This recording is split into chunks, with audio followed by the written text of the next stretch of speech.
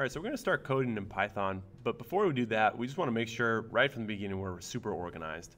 So let's take a look at our desktop. I just want to create something here. I want to create a folder, and I'm just going to rename that thing Python.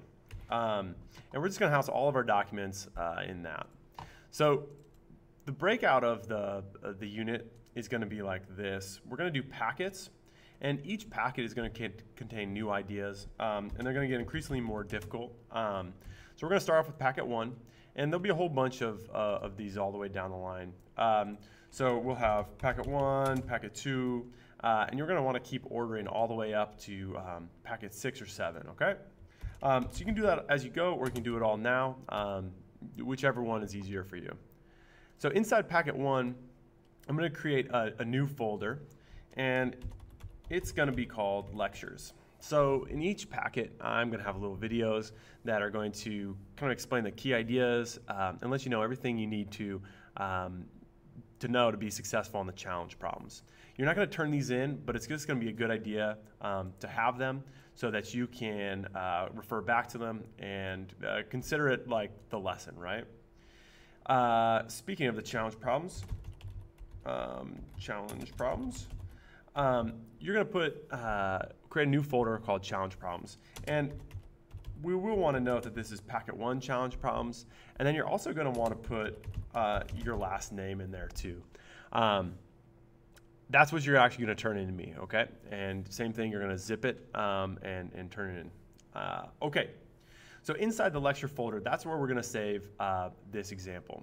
The real question is, how do we save a file in Python? You're going to go here and you're going to try to find Notepad. Now, not Notepad, regular Notepad. We need that nice plus plus. So Notepad plus plus. If you can't find Notepad plus plus, just raise your hand. I'll come around and I'll help you out. It should be on there though. The second thing we need to do is we need to learn how to save this thing, because if I try to run this thing without saving it as a very specific Python file, it's not going to work out so well for us. So I'm going to go to File, I'm going to go to File, Save As, and I'm going to go to the desktop. I'm going to find that Python packet, and inside packet 1, I see the lectures, and that's what this is. This is just a lesson. And I'm going to do this thing. I'm going to say foo.py. Now that .py, that extension, that's the key thing. It's just going to be some text the computer is going to have to interpret. And if we say .py, it's going to interpret it as a Python file. If I would have said .html, it would have been an HTML file, or .css. It's going to think, oh, that's a cascading style sheet. So the way we name these things is very important. So I just call this one food.py, because guess what? We're going to talk about food. The other absolute thing that you have to have before we get going is in the plugins. See these plugins right here? There's this little thing, pynpp. If you don't have that, that's an extension that you're going to need to download.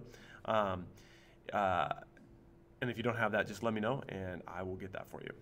Just feel free to pause the video and bug me wherever I'm at. Okay, now what I want to do is I want to print something off to the screen. So printing basically means it displays a message. So I want to print hello. Seems good enough. And now I want to run this program. So to run it, you need to do two things. The first thing you need to do is save it. So I'm going to go File. Now I don't need to do Save As again. I can just do Save. You'll notice that there's a shortcut here, Control S. We're going to be saving this thing a million billion times. So just learning these shortcuts are going to be kind of useful. So I could click Save like this, or I could just click Control S. Now you'll notice something about this. See how the little floppy disk in the corner there is blue? That means I'm up to date with my saving. If I was just to get a little crazy and add a couple more there, now it's a red floppy disk. That means I have unsaved changes. So I'm just going to click Control S and save those. Now I want to actually run this thing. So that plugin pynpp, that's what I need this for now. If I run this thing just in Python, watch what happens. It's going to happen really quick. Watch out. See it go? It just pops up and shuts down immediately. Now we don't want that. We want something to run and to keep it up there. So what we're going to do is we're going to run it in Python Interactive. So same thing. We're going to be running programs over and over and over and over again. So I don't want to keep going to this, plugins, pynpp, and then interactive. It's going to take too long. its shortcut is Alt-Shift-F5. So Alt-Shift-F5, and it's going to run for me every time. Okay, and that's what I'm looking for.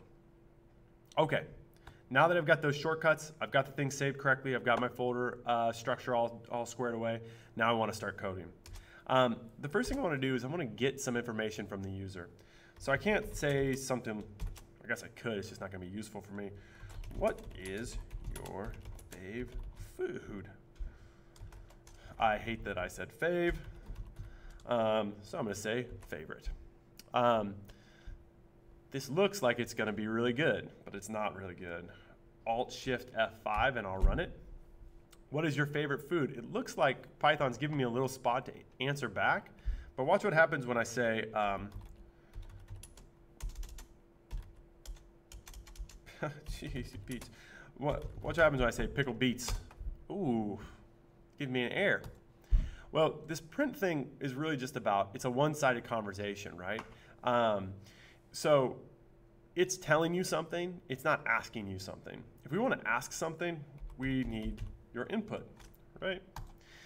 So if we say, what's your favorite food? We're literally asking your input. We're not telling you something. And if I actually care about your input, I want to save it as a variable, right? So I'm going to say, this is going to be user food. So when the user gives me something, I'm going to save it right here. And this thing, highlighted in green, is called a variable. Super important. It's the key idea of this first packet. We're going to be gaining variables from the user, and then we're going to be using them basically. So now watch what happens when I say Alt-Shift-F5. Pop. What is your favorite food? Now I can say I like carrots and honey. One little thing, this just irks me a little bit, is see how it started typing with no space in between the C and the question mark. It just bugs me for whatever reason. So this works, right? But what I'm going to do is I'm going to just sneak in here and I'm going to put an extra space, maybe even a couple extra spaces. That way when it runs and I say carrots, it just looks a little bit nicer. Okay. So now I know what their favorite food is, but I don't know what I'm going to do with it. I want to kind of respond back to them. So what I'm going to do is I'm going to say, cool, if I have, I will let you know. I want to use whatever they said and have it update this message, right? I want to drop it in right there. So the way that I drop in what they said right there is with these curly Q brackets like that. They're right next to the P. Find the P, take a right, and you found them.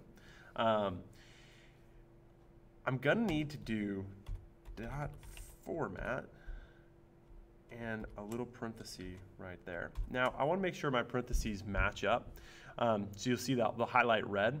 What I'm saying is inside of here, format is basically how something looks, right? So we're saying, how do I want this thing to look? What's going to be dropped inside of there? I'm going to put user food inside of there. Let's see if it works. I'm nervous. Alt-Shift-F5. What is your favorite food? My favorite food is waffles with Doritos. You know someone is thinking of it. Okay, cool. The next time I have waffles with Doritos, I'll let you know. Works perfectly. These three little arrow things, that means that your program's completely finished. I can still interact with my program. Like I could do this, print, and I could print the user the variable user food out, and it should say waffles with Doritos. I can even do math in here. If I say print what's 3 plus 7, it'll print off 10. So I can do a lot of stuff like that. We'll talk more about that in a little bit. Right now we're just going to be coding with these programs. All right, let's talk about some. Well, let's make it a little bit more robust. So now I want to do two variables. The second one I'm going to say is going to be called user drink. And to wash that down, you like,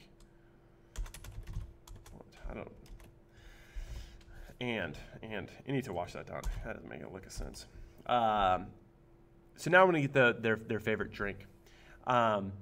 So in line 5, I'm gonna change that a little bit. So it says, cool, if I have blank, and now I wanna have basically their drink go right there, right? So in this format, I can just extend that. I can just do comma, and the next thing I want to put in there is user drink.